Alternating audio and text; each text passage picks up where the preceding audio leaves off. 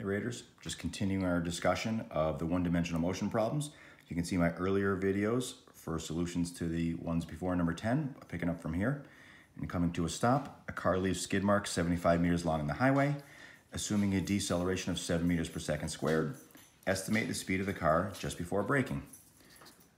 So our given information, the car leaves skid marks 75 meters long. Well, in terms of our equation variables, that's displacement, so D equals 75 meters.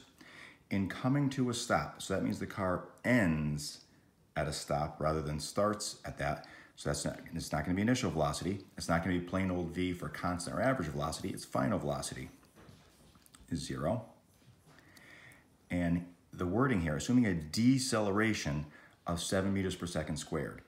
So that's an acceleration in terms of our equation variables. Now, because displacement, velocity, acceleration, these are all vector quantities, direction matters.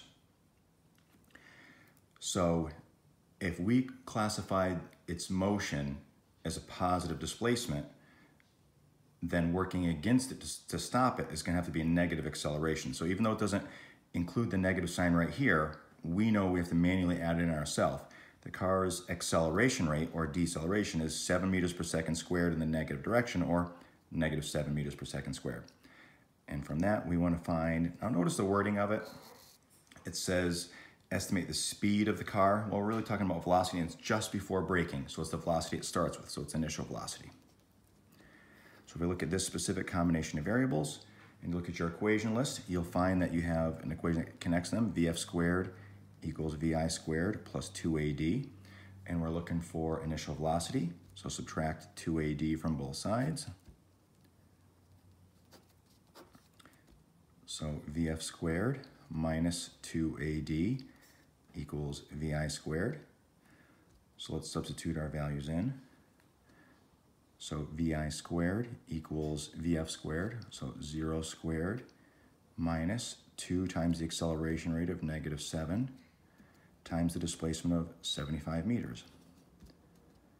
So VI squared equals 0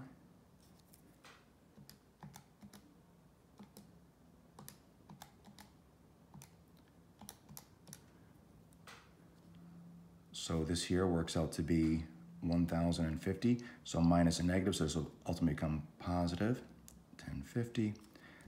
So the initial velocity squared equals 1,050. So take the square root of both sides. So the initial velocity is approximately 32.4 meters per second. And again, notice that I did not include my units as I was doing my calculations, just to cut down on the visual clutter. But as always, make sure your final answer, you include the appropriate units. Moving on. Number 11, a car traveling 50 kilometers per hour slows down at a constant 0.4 meters per second squared just by letting off the gas. Calculate first the distance the car coasts before it stops and the time it takes to stop. So this is one of those scenarios like we've seen in earlier videos. Do not try to find some super equation that ties together the combination of variables you're looking for with the variables you already have all in one shot. Just analyze each unknown one at a time. So that velocity of 50 kilometers per hour, I'm just going to quickly convert that to meters per second. The first video out of the series, you'll see a little more detailed explanation of this. I'm just going to kind of buzz through it more quickly here.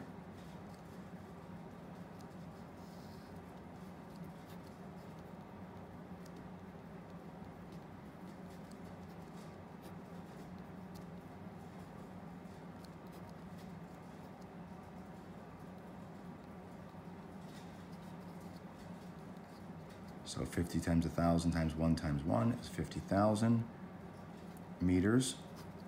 And 50 kilometers per hour is 50 kilometers per 1 hour. So 1 times 1 times 60 times 60 is 3,600. So at this rate, the person would go 50,000 meters in 3,600 seconds.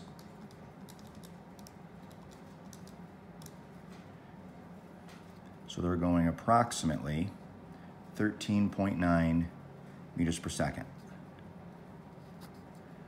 So let's identify the given information we have.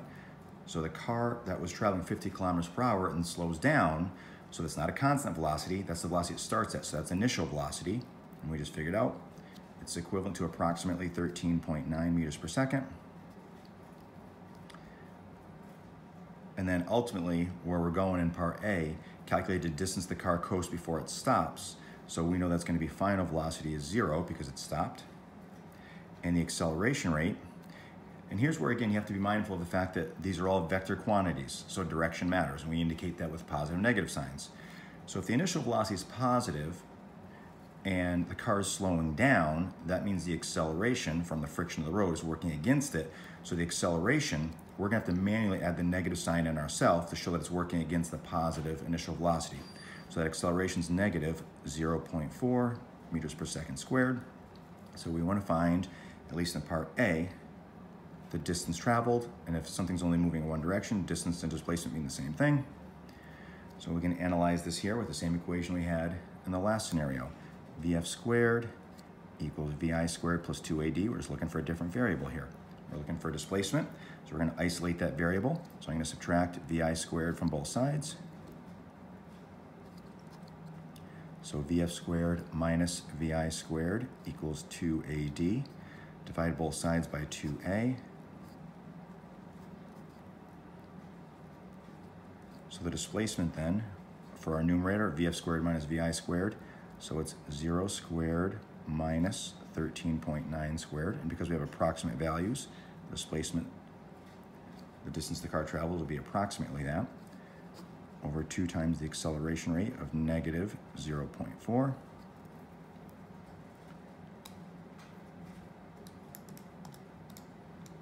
So notice what's going to happen with our signs here.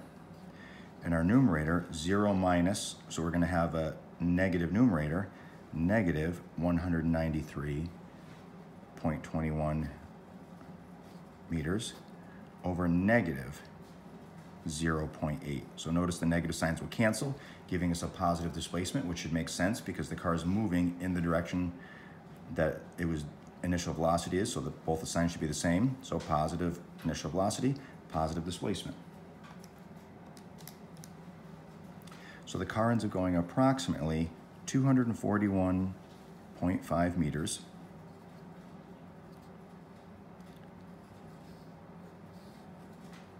So that's part A. And then we want to figure out the time it takes to stop. So here we can use VF equals VI plus AT. And we're looking for time. So we're going to isolate T. So I'm going to subtract VI from both sides. VF minus VI equals AT. Divide both sides by A. So if the car goes from, it ends up at VF minus VI, our numerator, 0 minus 13.9. So in other words, our car slowed down by about 13.9 meters per second in this scenario. And they did that at a rate of negative 0.4 meters per second squared. So notice the negative divided by negative will give us positive time, which it needs to be. So that makes sense. So the time ends up being about 34.75 seconds. All right, I have to take a look at number 12. A car traveling at 95 kilometers per hour strikes a tree. The front end of the car compresses and the driver comes to rest after traveling 0.8 meters. What was the average acceleration of the driver during this crash? So again, we'll convert that velocity in kilometers per hour to meters per second.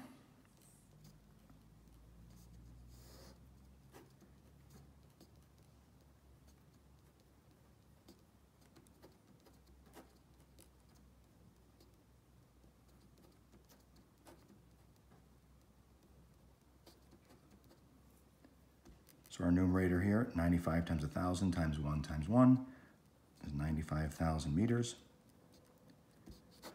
And 95 kilometers per hour is really 95 kilometers per every 1 hour. So 1 times 1 times 60 times 60. So this car, based on the speed it was initially traveling, would go 95,000 meters in 3,600 seconds. So this ends up being equivalent to an initial velocity of about 26.4 meters per second. So now that we have expressed our velocity to be consistent with the units that we need, now we can go ahead and apply the problem-solving technique here. So our given information. So the car traveling at 95 kilometers per hour is going to stop from hitting the tree. So it's not a constant or average velocity of 95 kilometers per hour. That's what it starts at. So the initial velocity, equivalently, is about 26.4 meters per second. And it's going to come to rest. It's going to stop. So the final velocity is 0. And notice the wording of this here. The front end of the car compresses and the driver comes to rest after traveling 0.8 meters. This is actually a safety feature built into cars with the crumple zones, because the greater distance over which the car can come to a stop, it's a little more gradual, so it's not as jarring on the body. So the displacement here is 0.8 meters. And we're trying to find acceleration. And again, notice they said what was the average acceleration. Don't be thrown off by the word average. They really just mean in something as complex as a car hitting a tree and coming to a stop, it's not literally going to have the exact same deceleration for every millisecond that it's happening. But on average, over this very short block of time where the car stops over 0.8 meters, we can just calculate the acceleration. So this combination of variables lends itself to VF squared equals VI squared plus 2AD. We're looking for acceleration, so we want to isolate that variable. I'm going to subtract VI squared from both sides. So VF squared minus VI squared equals 2AD. We want to get A by itself, so it's being multiplied by 2 and D, so divide by 2 and D. So this acceleration in the numerator, VF squared minus VI squared, so 0 squared minus 26.4 squared over 2 times the displacement, or 2 times 0.8. So notice our numerator is going to be negative. So our numerator is going to be negative, approximate 696.96 over 1.6. Paying attention to the units of our answer. Negative divided by a positive, so we're going to get a negative acceleration. Negative 435.6 meters per second squared. And if you look at that, relative to free fall of gravity of 9.8 meters per second squared downward, that's really fast. So that might give you some initial pause, but if you reflect on this here, a car that was going quite fast hits a tree, and over a very short distance traveled, or a very short block of time, not that we had to calculate time, but in a very short block of time, there's a huge change in velocity, so it had to have a really high acceleration rate. All right, as always, if you have any questions, you can contact me on the Remind app.